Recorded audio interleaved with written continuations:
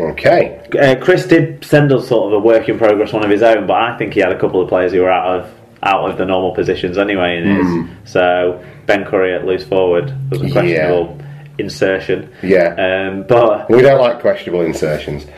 But I've taken the time to pen one. Have you? I have, yeah. Excellent. Well, shall I do the honours, and then you go first. Your slightly more sensible version will be. No, you go first. Okay, so we'll do the backs then first. I've gone for Handbury at Widnes at fullback, McGilvery on the wing from Huddersfield, Webster as his centre from Castleford, Junior Sow, another centre from Salford, Tom Johnston from Wakefield on the other wing. In the halves, I've gone for Jordan Lilly and Theo Farge from Leeds and Saints respectively. Front row of Chris Hill from Warrington, Sean Lunt from Hull KR, and not Dave Taylor. Scotty Taylor from Hull in the front row. Second row of John Bateman from Wigan and Dave Taylor from Catalan, and then I've put Glenn Stewart in at loose forward. So you've gone two players from the Catalan Dragons. I've gone two players from the Catalan Dragons, which is hardly surprising at the minute. This year I've been a bit of a big wrap round them, haven't I? Yeah, I've gone two players from Warrington, considering the top of the league. I thought I'll give them that due. Fair enough. It was my automatic reaction at first to go Farrell and Bateman and add two Wigan players. But I stopped short of that. I thought I'd give a broader view. So I've gone Hanbury as well at fullback. Okay. I've gone Tom Johnson on one of the wings. Ken Seo's my other winger. He's my Hull KR player. Okay. That's the hardest part, is picking a Hull KR player, isn't it? Well, the other difficult one I found was Salford as well. I've gone with Junior Sow like you did, though. And my other centre is Leroy Cudjoe. I think has been probably the most consistent Huddersfield player this year outside of Danny Brough. But I haven't gone with Danny Brough in my halves. I've gone with Carney and Sandow. Yeah. I think my halves have the edge over yours. Yeah. Whilst yours have got a lot of talent, I give you that. Mine have got all the ability and experience that you'd want. I give you that. At my front row is Lynch, Roby and Cuthbertson. And my back row is Curry, Pritchard and Bateman. Lock in the scrum. There you go. Interesting teams. So I know Bateman hasn't played a ton of loose forward, but he did start the season in that position. Well, you could legitimately put Bateman sort of out into centre if you really wanted to, couldn't you? Yeah. So, there you go. Interesting one. So thank you. We always like stuff like that, don't we? A little fantasy 13. So if you want to chip in and send us my other idea would be to pick your 13th player from the Championship. If I was doing that, I'd probably replace Curry with Harrison Hansen, and that would be me done. Fair enough.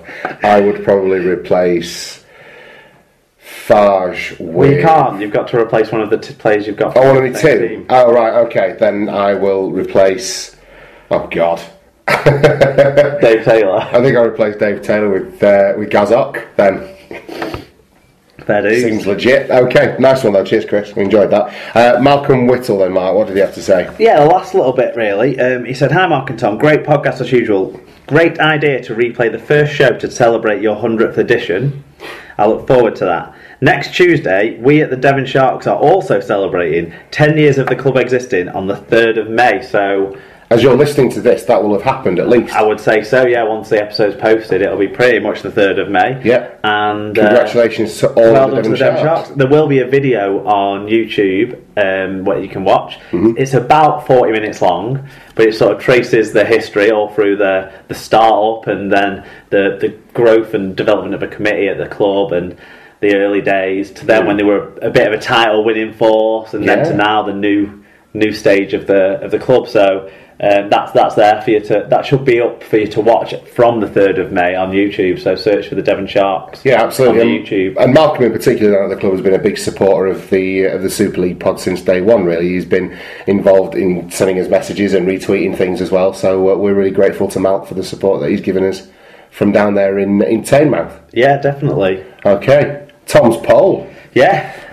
I was struck with inspiration this week with the announcement of the Toronto Wolfpack coming into... how cool is that logo, by the way? It's really well done, isn't it? Someone said it looks a bit MLS-y. I can't remember who to give them the credit, but it does look a bit MLS-y. It's got that American look about it, hasn't it? Yeah, definitely. And it was launched this week with real fanfare, wasn't it? Nobby was around and the mayor of Toronto came in, and so the question on my poll really was will there be a Canadian franchise playing in English Rugby League at the start of the 2021 season? So essentially, do people think that within 5 years, in 5 years, the Toronto Wolfpack will still exist?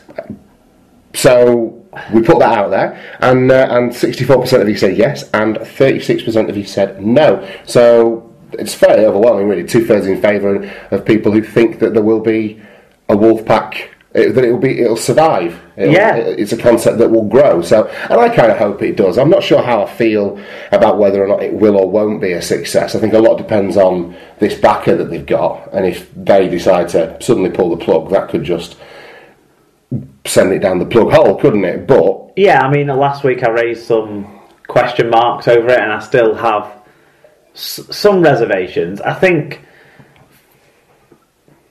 there's 3 ways it can go, and I'm not sure which way is best for rugby league. Of the 2 positive ones, there's one that's a negative, which is, like you say, the backers could get bored or could realise it's a fruitless endeavour because they're never going to really make the money back. And it seems to be, in this world we live in nowadays, people want to make the money back all the time, rather than just have that generosity of spirit to give and give and give to the sport and to the fans. Hopefully that's what these people are, but if not, they might pull out for financial reasons. We'll see.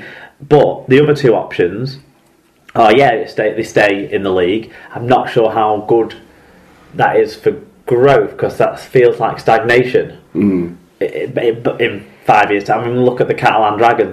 Now we've got to lose, but they've been in and out of the league, haven't they, already? But has the game taken on great strides in France since the Catalan Dragons have come in? It's probably not. It's not made a massive leap forward, unfortunately. Exactly.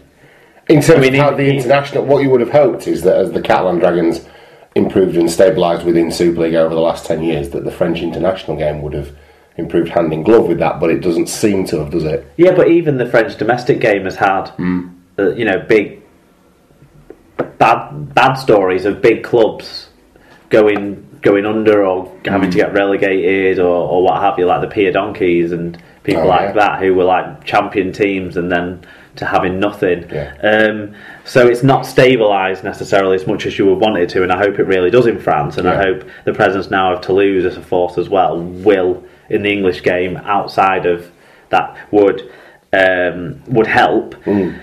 But whether the Canadian version of it's sustainable with the distance to travel and all of that, it's a lot of money to spend. So if it stays in, how much does that then give back to rugby league in Canada, especially if they're going to be based most of their training time and development time and squad time in England? We will have to see. But I hope that it becomes more of a Canadian side as the years go by, if that happens. The other exit strategy is to a semi-professional or professional league within North America, which would be brilliant for rugby league if the Wolfpack could grow to a status where other clubs from other cities in that sort of area want to jump on board, because you've got you've got a city like Hamilton, which is very close to Toronto, which seems to be the sort of area where I think rugby league could work.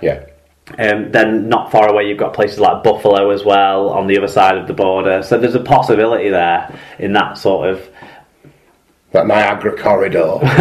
You could call it that, or even expand it out to the other sort of northeastern states of America.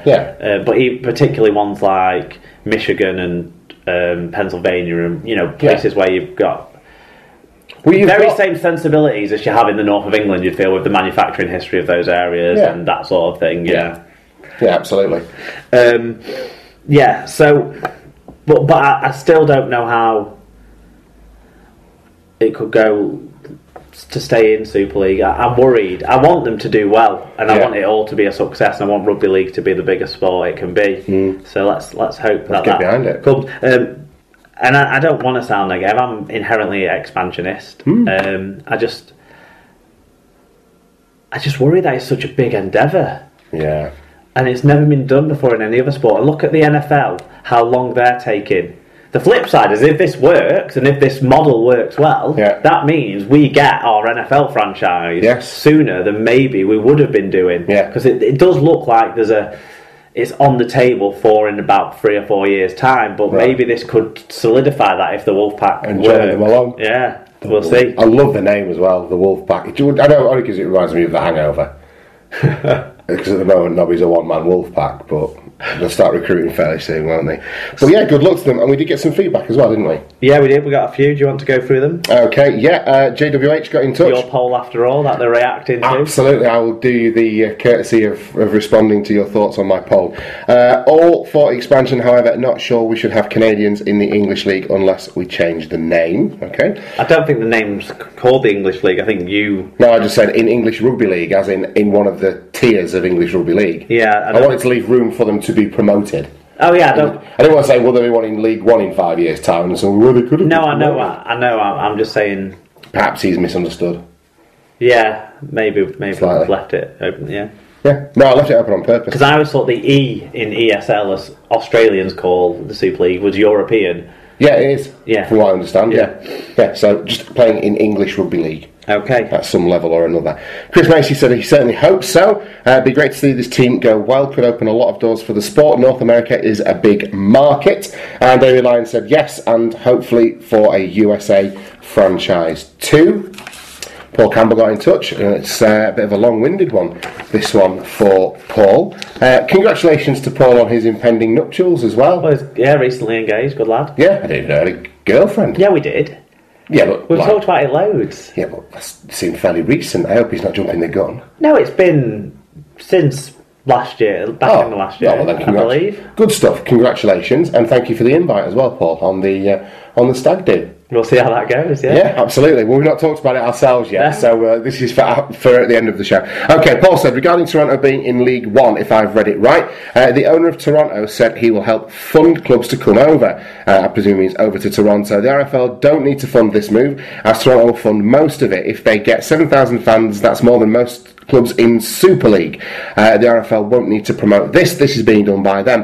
As for being good for the game, I believe it is a very exciting time. If Toulouse can be a success, it will be exciting times in the next couple of years. I believe Toronto will be a success with Rowley as a coach. They have experience at the top. Brian Davies also. Before we go on to Brian, just on Paul, touch on Paul's things again. They are the positives of it. Yeah. That it shouldn't be costing our clubs and our league any money. No. I wonder how much money that they make will filter back into our game. You would think they'd have their own TV rights, negotiations that they'd have in their territory. I don't know how much of that they'd have to pay back into the pot. You would imagine they would be all out for their own sponsorship, and it wouldn't really make much of a difference if Tim Hortons sponsored them, because there's no Tim Hortons over here. No. Unless there's some down in London or something. Yeah. But I'd love Tim Hortons to spread around this country. I'd rather have that than Starbucks and Costa and Cafe Nero. Yeah. But anyway, I digress. But yeah, it's hard to see all of that. So that's how they'll try and recoup the costs that they have for themselves. But there's a lot of positive noises in terms of the promotion that they're going to be doing, and apparently they've got 3,000 people signed on. I was reading this, I don't know if it's to buy a season ticket or expressions of interest. It's sort of loosely worded, wasn't it? But certainly people interested in being season ticket holders for the Wolfpack. You've also got things like Rowley throughout the first pitch, apparently at a Blue Jays game, an early season Blue Jays game. Oh, really?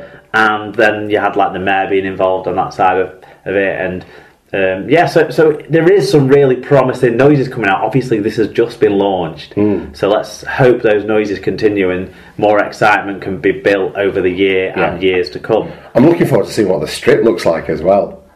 Well, I'm guessing it'll be black and white from the colour of the logo. Yeah, maybe with a bit of red trim. Yeah, which is disappointing, since that was the route we were going to go down with next season's listener jerseys. But I think if it's even close to a good-looking strip, I might get one. Yeah. Just for the novelty value as well. So that pumps money in as well, doesn't it? And I think there'll be a market for that in this country. I think there'll be a few people that buy. Yeah, and we know a lot of people whose second clubs are the expansion clubs. You know, Diane has a big soft spot for the London Broncos, and you now all of a sudden are a Carlisle fan. I need something to cheer on. I need something to get happy about, Mark.